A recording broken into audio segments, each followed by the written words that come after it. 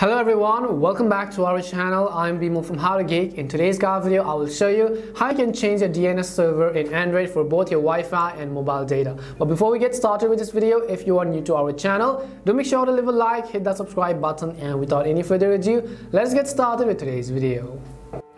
How to change your DNS server in your Android phone for both Wi-Fi and mobile data. So by default, your Android phone is going to use the DNS server from your router or from your internet service provider, and if you want to change it to a custom or any of the ones as you wish, we can do that as well. So in order to change for our Wi-Fi, what you could do is first of all simply open the Wi-Fi settings. So I will go ahead and open the Wi-Fi settings. As you open the Wi-Fi settings, make sure that you are connected to a Wi-Fi network and tap on the settings icon of the Wi-Fi you are connected to and go to the advanced settings or the view more tab. The very first thing you want to do is from IP settings, from DHCP, you want to switch to static. So go ahead and select static. As you select static, you have to scroll down and you'll enable this option where it says DNS. Now you could go ahead and simply enter any of the DNS which you wanted, such as Google's or Cloudflare or any of the custom DNS even if you have, and then tap on the save button which you see at the bottom of the screen. This was the way on how you can change it for your Wi-Fi.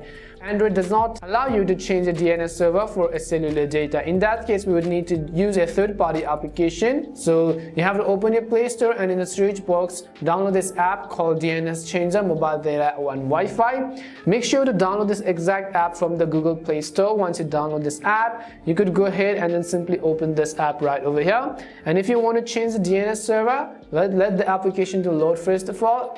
You can choose a DNS provider at the very top, so you can see OpenDNS, Cloudflare, Yandex, Level 3, and Komodo Service DNS. If you have a custom DNS, you can simply enter a manual one, but if you want to use any one of these from the list, you could tap on it and then tap on the start button which you see over here.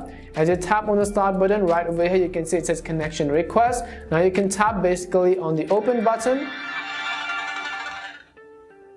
and it is going to load you up with the ad if it's the free version basically. So you can close this and you can see connected, and you can see the connection is successful. You are connected to Cloudflare DNS. And this is how you can change the DNS server on your Android for both mobile data and Wi-Fi. We hope the video was really helpful, and if it did help you, make sure to leave a like and subscribe to the channel. If you have any more questions, simply make sure to also leave them down. Thank you very much for watching, and see you soon in our next video.